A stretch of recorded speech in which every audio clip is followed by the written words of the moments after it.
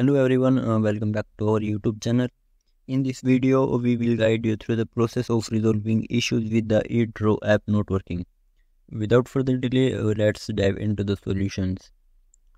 First solution is force close and restart eToro app. To begin, open your phone setting, then navigate to the app manager.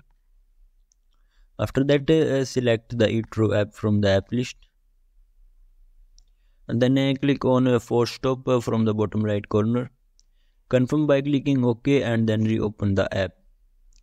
Second method is disable and enable your internet connection. If the issue persists, try toggling your internet connection. If you are using mobile data, turn it off for 5 to 10 seconds and then switch it back on. For Wi-Fi users, turn off Wi-Fi for the same duration and then turn it back on. Alternatively, activate aeroplane mode for 4 to 5 seconds and then turn it off. After that, check if the issue persists or not. Third solution is update the eToro app to the latest version. To update the eToro app, head to the Play Store. Then search for the eToro app.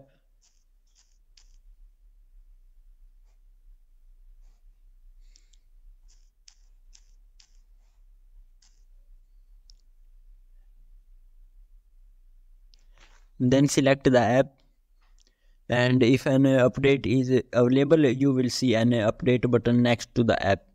Tap on it to update the app to the latest version. Once updated, launch the app again.